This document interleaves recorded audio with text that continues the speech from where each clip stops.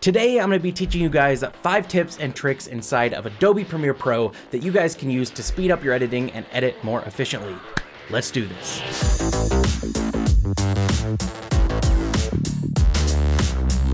Hey guys, what's up? It's Bravity and welcome back to another video here on my channel. Like I said in the intro, today we're going to be covering 5 tips and tricks inside of Premiere Pro that's going to help you edit more quickly, edit more efficiently, and pump more content out for your YouTube channel. I just want to take my knowledge of Premiere Pro and help you guys and give you some tips that'll make you guys better editors so I can start watching some more content from you guys. So let's go ahead and get into the video. Alright guys, so tip number 1 is going to help performance of Adobe Premiere Pro and just help the whole program run a little bit smoother.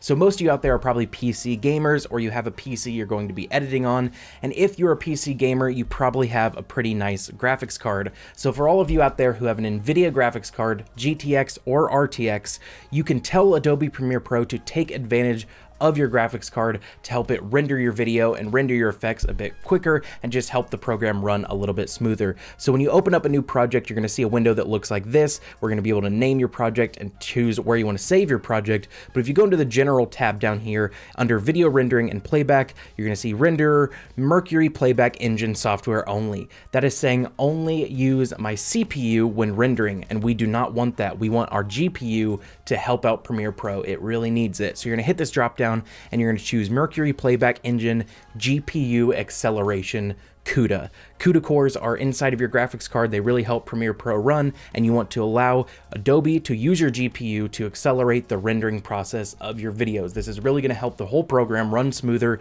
and make videos a lot quicker, render them a lot faster, and just play through them a lot smoother. So that's tip number 1, guys, and it should help a lot of you. Alright guys, so tip number 2 is huge, and it is going to help a ton of you, and it's going to speed up your editing so much. In my videos, you may notice that it starts with me always saying like a little one-liner thing at the beginning, then my graphic intro plays, then I introduce the video by talking, and when I do that, my little Twitter lower third thing pops up, then at the end of the video, my Twitter lower third thing pops up again, and then my outro plays. That's the same for every single video.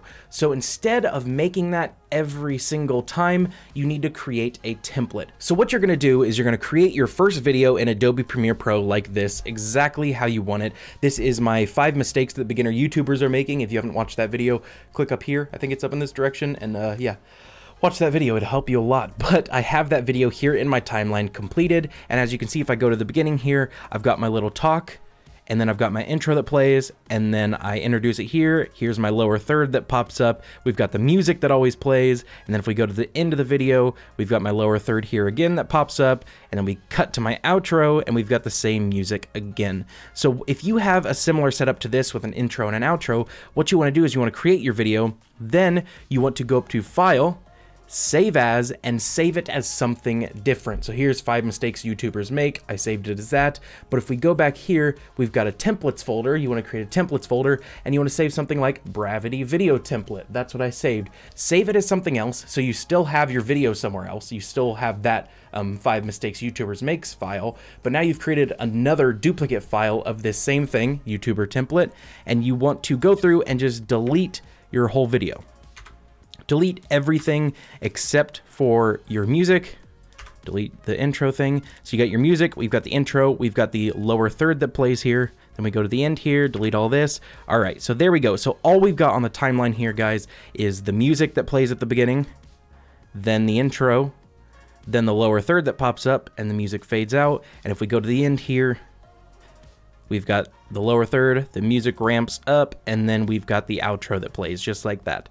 So that's all we have on the timeline, and then you just want to save that. So now you have a project called YouTube template with just these 2 things already pre-built on your timeline. So whenever you go to create a new video, instead of opening up a new project, open up this template project, and then go up to File, Save As, and save it as whatever new video you want. You've still got your template file somewhere else. You've just created a new one, and now you've already got these 2 things built on your timeline whenever you need them. This will help you a ton. It'll make it to where you're not having to line up music and line up your intros and line up all your lower thirds and stuff every single time. If it's the same, just create a template and just use it over and over again. This will save you guys a lot of time, and I really hope you guys look into it. Now we are on to tip number 3, and that is creating effects presets for things that you do often. So here we have a clip from, once again, my most recent video, 5 mistakes beginner YouTubers make. Go watch the video. But we have a a clip from that right here, and this is what my footage looks like when it comes directly out of the camera. It looks good, but it is a little bit flat, and that is because I shoot in a flat profile, so we need to add a color grade to it. And my lighting is always the same, so I can have an effect preset color grade. So if we come down here to my effects tab and go into presets, you'll see that I have Gravity color grade right here. And if I just take that and drop it onto my footage, boom, you see it's color graded exactly how I like it. So I can turn it off and on to show you what happened, and all I have to do to color grade it is just drop my preset color grade on. And then another thing that I do quite often when I'm doing tutorials is my face cam goes down into the corner. It's no longer full screen face cam. So right there I start talking about things that I'm doing inside of OBS. So my camera needs to go down to the corner. So all I'm gonna do is I'm going to cut the video there, and then I'm gonna cut down here when it needs to go full face again, and then this little section that my camera needs to go down to the corner, I come over here to Gravity Corner Cam, drop it on, and boom, my face goes down into the corner. These are all presets of things that I do quite often, so I made a preset, and I just need to drag and drop it on, and it's done. So now I'm gonna show you how you make your own presets. So here I have that same video clip, and I want to make a color grade preset. Let's say your color grade needs to be the same every time. So I'm gonna click on my video, and we've got the Lumetri color panel here where I make all my color corrections. And there we go. We can turn it off and on over here in our effects controls, Lumetri color. There is my color grade. Pretty simple, but I don't want to have to go through and move all these sliders the exact same every time. So you're going to go over to your effects controls for that clip, this Lumetri color right here, right click on it and hit save preset. Then we're going to call this Gravity color. And then I'm going to hit OK, and you'll see, boom, it pops up down there, Gravity color. So if we delete the color grade off of this, and we just drag Gravity color on, boom, it brings our color correction in. Just like that, nothing else is needed, boom, we're done. Now, let's say we wanna do the corner cam preset. So what we're gonna do is we're gonna take the position and scale right here under our effects controls. We're gonna scale me way down here, just like that. We're gonna go over, and then we're gonna put me down into the little corner, and boom, there's the corner cam. Every time I want to have my face cam in the corner, I want it to look like that. So now we're gonna make sure we're on our selected the clip that we just made the edit on. We're gonna go up to motion, which is where we made all the changes, the scale and position, and we're just gonna right click on the motion and hit save preset, and we can call this Gravity. That's not how you spell Gravity. Gravity, oh my god, there we go. Gravity corner, and hit OK.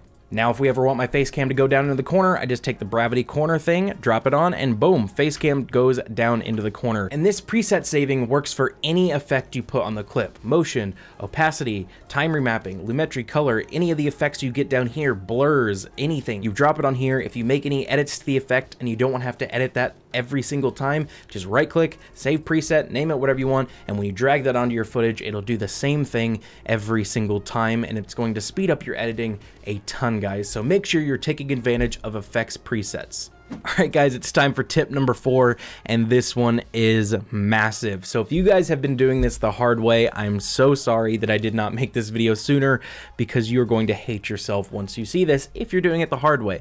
So if we take a look at my timeline here, you'll see that I record my face cam through a real camera, and then I record my microphone through OBS. So we've got the OBS footage here. So it's just on my desktop because I'm just using it to record audio.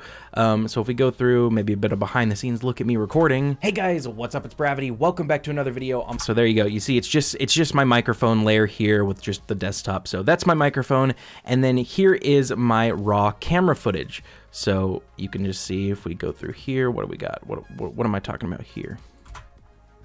So for all you guys out there who use OBS to stream to Twitch. So as you can see, that's my raw camera footage. The microphone sounds terrible because there's no microphone on the camera, it's just the internal mic. So what I need to do is I need to take the audio from this microphone from OBS and sync it to the audio from this face cam here so that I'm talking through this microphone, not through the camera. And a lot of people might put this one over the top, and they might try to zoom in and line up these waveforms here and try to get it perfect like that. Or some people might try to take the mic vocals and match it up to like frame by frame your mouth moving, but I'm going to show you guys a really easy way to do it. You ready for this?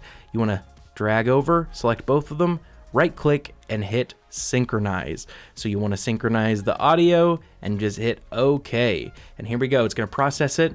Watch how fast this happens. I'm not going to speed this up at all. Boom, all the way through, bam. And look at that. It has synchronized the audio together, and now all we have to do is delete the audio from my camera. Boom. You set the bit rate of your stream.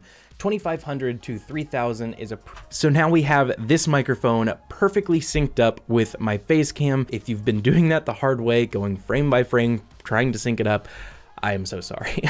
I feel really bad for you. Just hit synchronize, let the program do it for you. All right, guys, last but not least, it is tip number 5 time, and that is keybinds. So just like any Fortnite player out there or any gamer out there, you set keybinds for your games. Well, editors set keybinds for editing as well. So if we go up to edit and go down to keyboard shortcuts right above preferences, it brings up this dialog box here, guys, and this is where you can set any keybind you want. So there's a bunch of default ones that people use. I use a lot of default ones as well, but just like in a game, you want to set the keybinds for you personally. You don't just want to use what they give you. So make sure you guys are taking notes when you edit, and after you've done a couple videos, find out the effects and the things that you do quite often, and then maybe set those to keybinds that are easy for you to remember. And just like a game, you can also set keybinds on your mouse for Premiere Pro. I have cut on my mouse, I have scrub back and forth on my mouse, I have all kinds of editing keybinds on my mouse for things that I do quickly. Editing is all about doing it as fast as possible. You want to spend as little time editing as possible while still putting out quality content. And the way you do that is through keybinds and speeding up your workflow, realizing the things that you do quite often and making them easier. So make sure you guys are taking notes on what you do often and then add those to your keybinds, guys. Alright guys, that is the end of the video. I really hope you enjoyed it, and if you did, please like the video and please consider subscribing and leaving a comment down below that says, I really enjoyed this video, it helped, because I really want to continue to make more of these. I know a lot about the Adobe suite, guys. I know a lot about After Effects, Photoshop, Premiere Pro. I've been doing this professionally for a long time, and I really want to take my knowledge and shortcuts of these programs and tell you guys how you can make better content and faster content. So I really hope you enjoyed the video, and let me know if you did so I know to keep making more of these. But also consider following me on Twitter, guys, and ask me any questions there, and also just stay updated with what I'm doing when videos are coming out. But I hope you guys enjoyed the video, and I'll see you in the next one. Peace out.